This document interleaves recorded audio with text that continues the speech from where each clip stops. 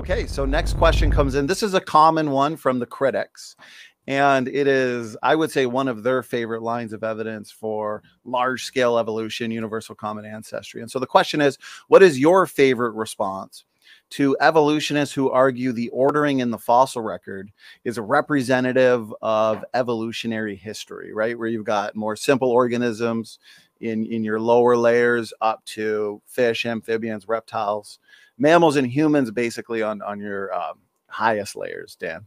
Yeah. So I'll be real honest here. I struggled with that question for years.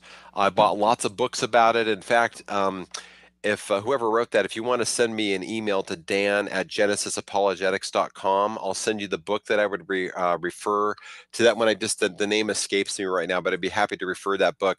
I drilled into this a lot, and I found an extremely satisfying answer.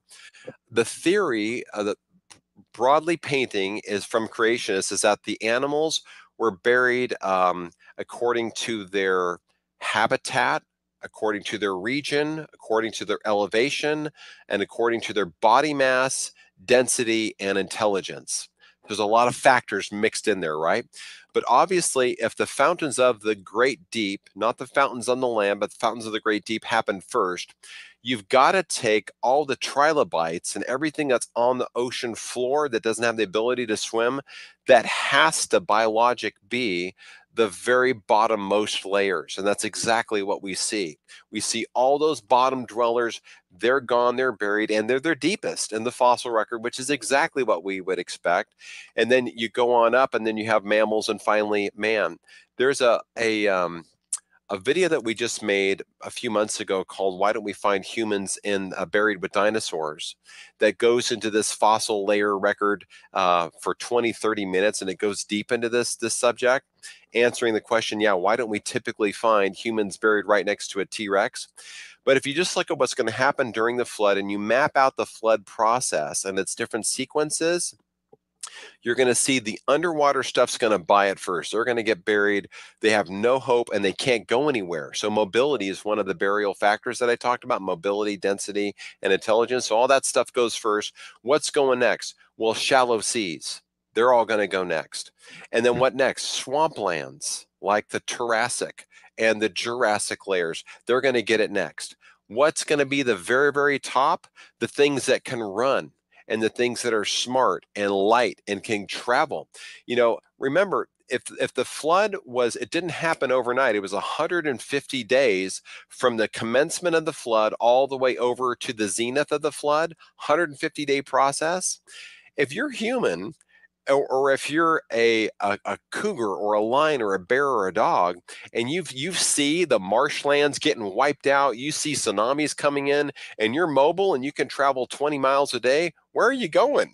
The high hills. You're going to bury it last, but even more explanatory, you're not going to be buried at all. What's going to happen to the creatures that can go higher? They're going to float, bloat, and drown. So they're going to drown, then they're going to float and bloat. And then what's going to happen to the body parts? They're just going to disintegrate and float down to the bottom and not even be buried, or they're going to be buried offshore with what's called the Tejas runoff. So I would say that the order of fossil burial is, when you really drill into it, it looks scary at first, like, oh my gosh, they've got this order of progression. It looks like it fits vertical evolution. Looks like they've got me cornered. But to the scholar, when you dig into the fossil data yourself, go to PaleoDB and start tracking it out and looking at it, and look at some of these books I can refer you to, you'll come away overwhelmingly convinced, oh my gosh, the flood best describes the order of burial. It has nothing to do with vertical evolution. So that's another answer that I think takes a while to look into. It's not a quick answer, but I think the order of burial in the fossil record sides with us and supports our case more than evolution. And again, send me an email. I'll be happy to refer you to that book. I think it was by Dwayne Gish, but I'll look it up and send it on to whoever's curious about it. Amen. Well said. Dr. Dan, have you heard of the Ashley phosphate beds? Is it in North or South Carolina? No, I haven't heard of those. I guess there is a record of finding human and dinosaur bones remains together in a big death burial bed. It's miles long. which Amazing. would also, Send me an email on that. I'd love to see it. Please yeah, do. Okay. It's called the Ashley phosphate beds. Yeah, that's right. Okay, thanks. I'll send me a note on that. I'd love to look it up. Okay. Great. And Dan, I love your answer. I completely agree. You know, basically the order of the fossils is the burial order of the flood in terms of communities, habitats. And so if the flood with the fountains of the Great Deep started in the ocean, you'd have marine creatures being buried on the continents, followed by your land creatures.